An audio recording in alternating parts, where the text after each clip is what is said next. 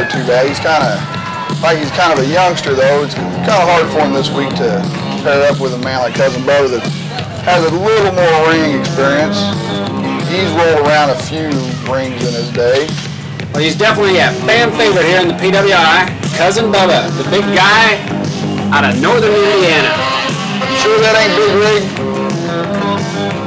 Speaking of Big Rig, as you bring this up, and at a good time, we got the big tag team tournament coming up in the PWI, going for the unclaimed belts here.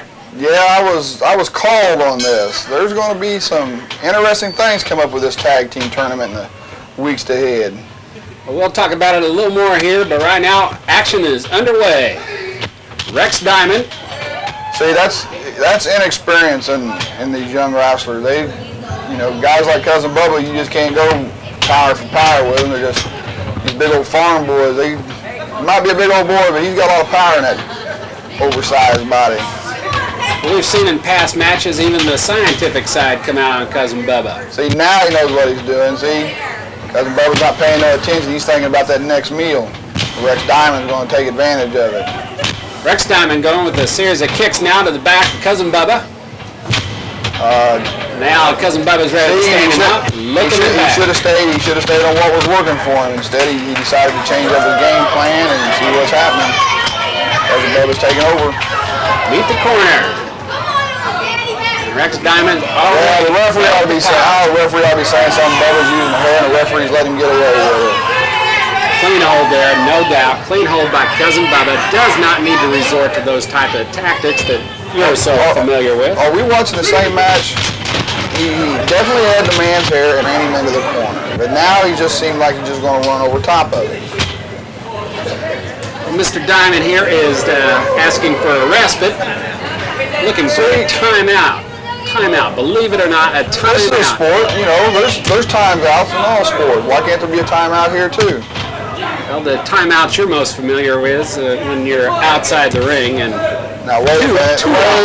You're starting to get a little personal here. You don't want to be doing that. But coming up in this tag team tournament. I see Bubba's down. The kid is finally, he's got it together. He knows exactly what's going on now. Well, he definitely wants to keep the big man down, keep him low, down on the mat. If he's going to gain control of this guy. It's in Bubba's favorite position, sitting and eating.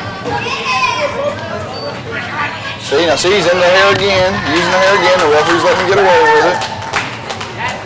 See, and I don't know why fans like this guy because he resorts to the most dirtiest tactics he can think of. Come on now. Clean clothesline there, taking him off his feet. Lifted him off the mat.